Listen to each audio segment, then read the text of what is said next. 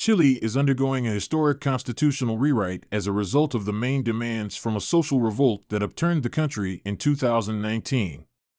However, despite this being a very national issue, the delegates discussing the articles are in fact not just altering the pathway for Chile's future, but perhaps the rest of the world. A member of the Committee on Environment, Rights of Nature, Natural Commons, and the Economic Model of the Constitutional Convention asserted on the plenary floor that the mining sector should be led by the state, guided by social, democratic, and ecological criteria, and extraction should be prohibited in protected natural areas. The idea stood out, particularly because mining in Chile is the largest export. The country is the second largest exporter of lithium, which is heavily and increasingly tied to the process of the separation from fossil fuel-intensive energy and transport systems through renewable energy and electric vehicles. Unfortunately, this extractive process of mining is harming rather than further helping the environment as well as local communities. Although most global economic systems are dominated by the quote-unquote global north, especially regarding energy systems, the geopolitics of the green transition is increasingly about including the aspirations of the less economically influential, yet equally human, global south.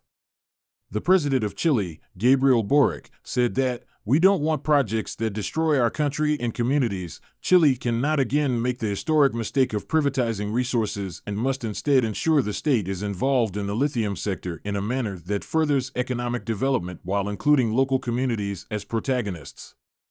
These objectives speak to the inequities that already exist in the transition to renewable energy.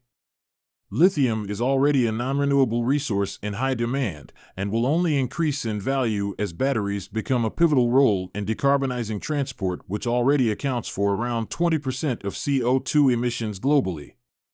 Unfortunately for the green revolution, the process of removing the element from the earth is anything but eco-friendly. The majority of proven lithium reserves lie within what is known as the Lithium Triangle on the Andean Plateau, which spans Chile, Argentina, and Bolivia in an area of the world often characterized by the expansive salt flats that play a vital role in maintaining vulnerable desert ecosystems. The Atacama Desert in Chile has extremely high levels of solar radiation, hot days, and cold nights. These are favorable conditions for mining water, as the process of extracting lithium is known. Massive amounts of thick, lithium-rich brine are recovered and stored in evaporation ponds to then shift the solid matter to be processed further along in the supply chain. The salt flats are also a migratory bird staging area and home to 3 species of South American flamingos. Lithium mining, combined with climate change, has resulted in a decline in flamingo populations. The reason these birds are especially important is that they serve as a biological indicator of the health of an ecosystem because of the landscape scale at which they interact with the wetlands, and so the declining population poses a dire sign for the health of the whole area. Mining firms also pose a threat to communally maintained irrigation systems for the 18 Atacameo indigenous settlements that surround the Atacama Salt Flat.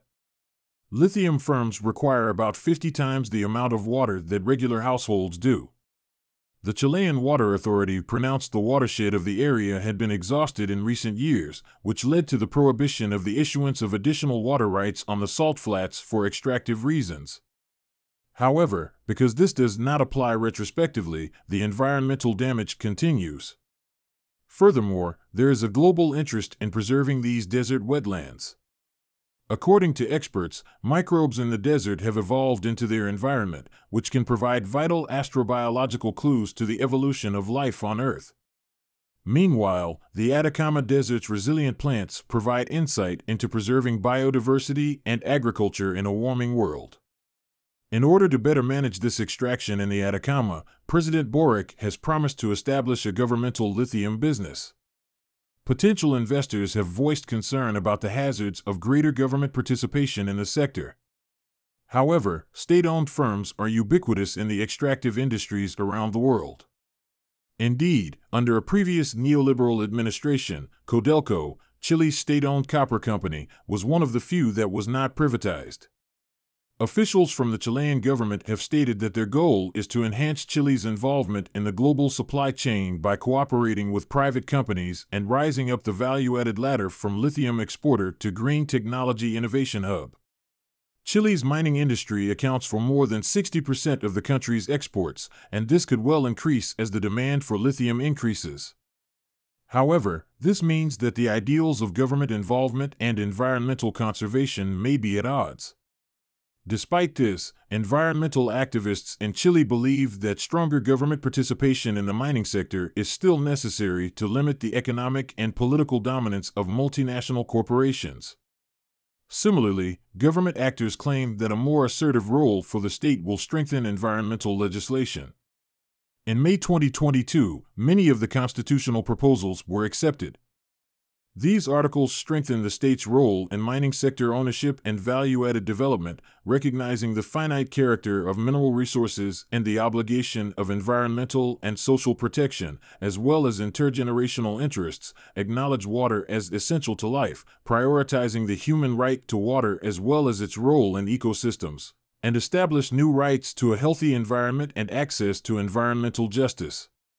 While the convention ultimately didn't approve articles to fully nationalize the mining sector or exclude mining from all wetlands, the draft text requires mining companies to repair environmental harm, bans mining in glaciers and protected areas, and empowers the state to declare water-vulnerable areas off-limits. These sit alongside earlier victories for the eco-constituents, the recognition of the rights of nature and the declaration of a climate and an environmental emergency.